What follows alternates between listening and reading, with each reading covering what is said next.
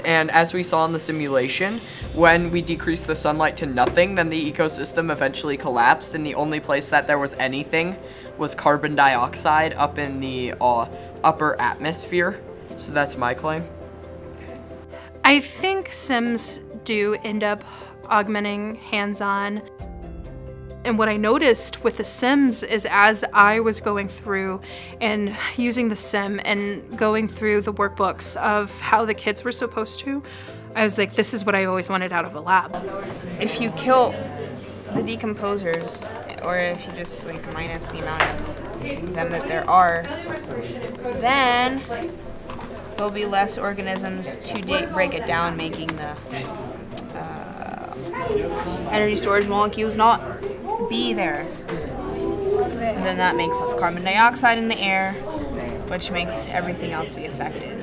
Within the first lesson of every chapter that the kids are just exploring the Sim. So for me, using a Sim in my class is like complete engagement of like, hey, just play. The lesson that I did today, I was noticing that a lot of my students had a misconception. They were like, oh, you need sunlight for this, not this. And I was like, wait, go back in the Sim, reset it, turn on the sun. What is happening? Is this impacting cellular respiration or is this impacting photosynthesis? And so the Sim actually helped me clear up that misconception that I was noticing. And cellular respiration not only releases carbon dioxide, but also releases energy.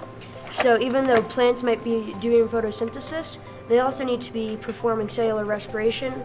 The Sim actually had the kids like coming to their own on it, and I was directing that, but it wasn't me standing at the front of the classroom and just dictating to the kids. They're having conversations, they're using vocab, they're talking way more on topic than they would if you were just standing up at the front of your classroom and just lecturing. I love that Amplify allows me to like get around to my classroom and like to hear those rich dialogues that our students are having around the phenomena that is presented to them. Yeah, you already tried.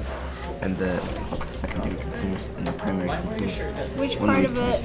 Okay, so decomposers, producers, consumers, and yeah, pretty much everything but dead matter.